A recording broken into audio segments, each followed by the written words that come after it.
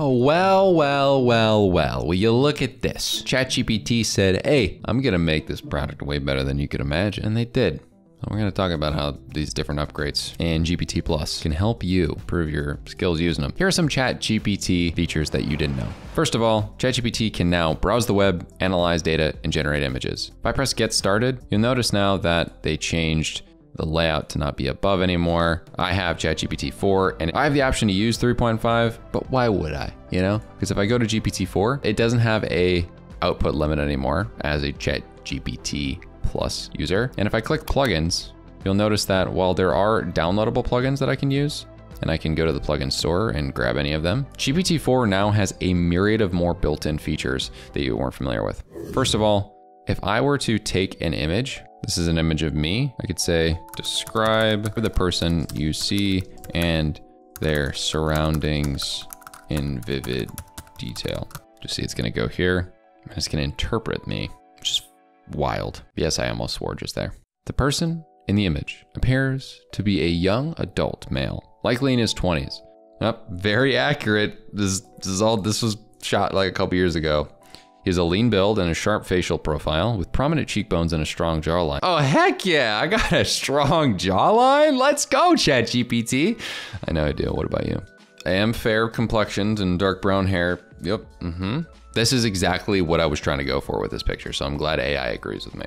He's wearing a casual, short-sleeved crew neck t-shirt that fits snugly, suggesting an athletic or slender physique. Huh, I am athletic, thank you. I know I'm jocked. The background suggests an outdoor setting with bright natural daylight. He is seating with a blurred backdrop. Wow, it even can interpret the blurred backdrop. Urban park, that's accurate, I was at a park. The overall atmosphere is casual and relaxed, yet the subject's contemplative demeanor adds a layer of depth to the scene. I'm so glad that they interpreted this so well. That is amazing. You know, I'm really happy that ChatGPT can do this. It's hilarious. You can now press recycle right here. They've kind of updated the UI a little bit to make it more cool. So you can interpret pictures now, but what's wild is that for a while, people have been able to share links to chat. You can't do it with images yet, but if I were to, example, start a new chat and just make a content strategy, after this ends up getting put out, I have the ability to hold on to this guy, is to press this in the top right. And then when the generated response is over, you'll notice now that copy link is available. You can change the name here too if you want to what it would be. But when I copy this link and then send it out to somebody, you then have the ability to press get started with ChatGPT and you're essentially able to continue what link was just sent out to you and continue this conversation if you were somebody else. Now, another really cool feature is that with this file upload option, it actually can interpret things like CSVs and whatnot. Let's take an example, week of transactions. So it says that you uploaded a file named How Can I Assist? Yep.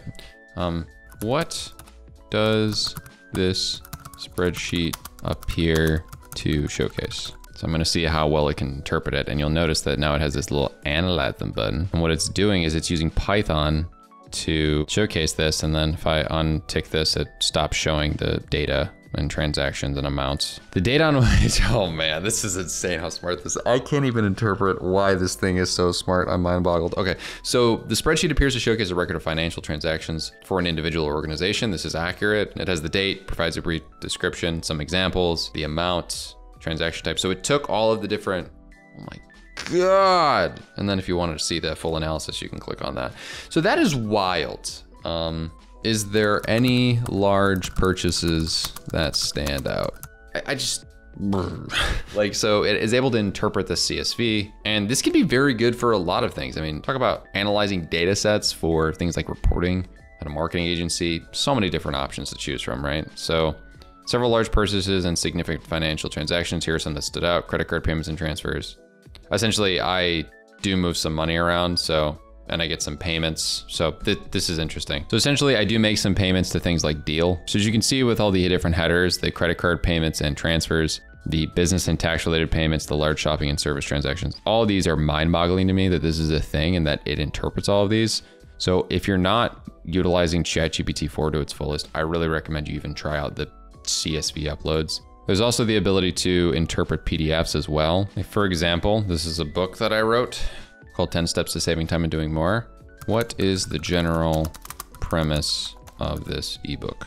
It's gonna go and read the document. Now this is a long document. This is like, I believe 60 something pages of writing. So if this interprets it in a matter of like 30 seconds, I'm gonna be surprised, but somehow not surprised. Okay, turns out it only took 20 seconds. The ebook 10 Steps to Saving Time and Doing More is centered around the concept that time is the greatest asset one has and often the most squandered. That is the entirety of the premise of the first chapter, and I have successfully freaked out. This is insane. The fact of the matter is this thing has the ability to check out this entire 84-page ebook that quickly. I am mind-boggled right now that this is a thing. The fact that you can do this is insane, and if you're not utilizing any of these upload features, you're completely missing out on this product. Another nice touch that they added recently is you can press Explore over here, and you'll notice that there's some other things that you can do, like customizing your versions of ChatGPT. So if I click on the DALL-E one, you see that there's custom versions. Press Get Started. Essentially, when I go here now, there's a bunch of different options, by the way. You know, you can basically utilize what's maybe similar to like a persona or something. You can see that there's like game time, learn board games, negotiator, learn how to be a better negotiator for yourself. I really like that one, obviously.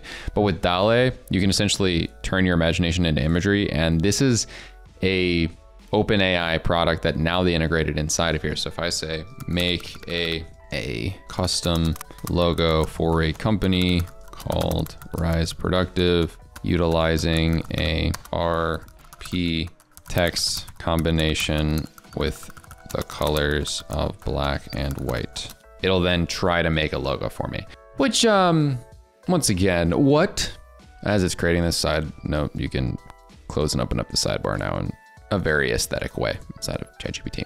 Look at this. It understands text now. Here's 2 custom logo designs. Like, not perfect, but not bad.